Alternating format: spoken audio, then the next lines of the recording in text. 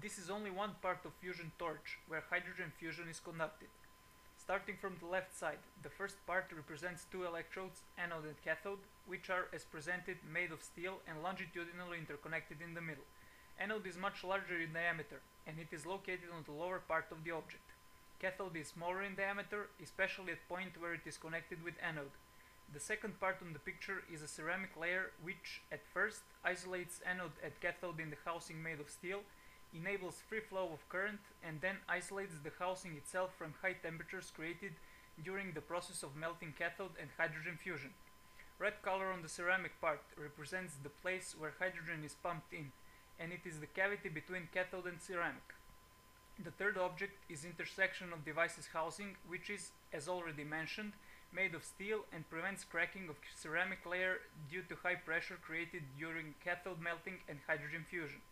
The fourth object is intersection of the hydrogen fusion device, where is presented the way they are poured into the housing. The fifth object is outer look of hydrogen fusion device. Activating or ignition is very simple. Anode is connected to the power source of more than 20,000 amps. Anode is connected to the ground and current is passed through them. Simply said, short circuit is caused. As we can see on the object 1, anode is wider in diameter and through output, and it can easily pass current with the aforementioned amperage, while cathode is much smaller in diameter, just a few millimeters at part where hydrogen is located, and at the moment when current passes through instant melting of cathode happens.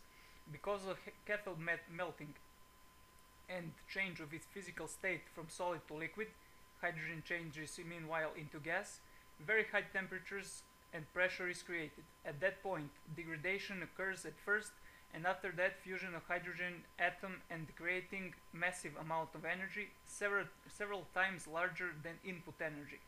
The resulting energy is directed to the nozzle, iron pipe, and used in every possible purpose. By alternately igniting two or more devices, we can get constant energy flow.